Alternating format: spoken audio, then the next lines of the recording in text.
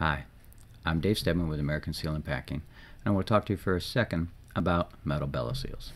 Now, metal bellows seals have earned their place in the market by being problem solvers for chemical, high temperature, and general service applications. The typical general service metal bellows seal looks something like this and has an O-ring to seal the shaft. Now, that O-ring can be made out of Buna, Viton, FKM, Chemres, Calres, Aflas, PTFE, or a PTFE encapsulated O-ring. So in general, the application range is up to about 500 degrees Fahrenheit. And beyond that point, or for some chemical applications, you'd want to go to the high temperature metal bellows.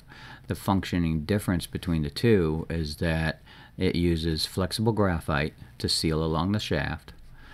These lugs are used to tighten and energize the flexible graphite, and once that's been energized, it seals. You want to make sure you do it right the first time, because flexible graphite has very little recovery, and it's not going to allow you to set it, unset it, and reset it. But they're very effective at sealing applications up to 850 degrees. Depending on the metallurgy of the core, you can go much higher. But the standard core is going to be AM350, but we also offer more exotics such as Inconel 718 and others, as well as Hastelloy.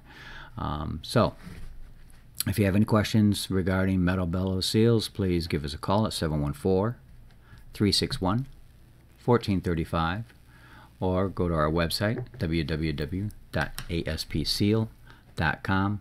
I'm Dave Stedman, and we're American Seal and Packing.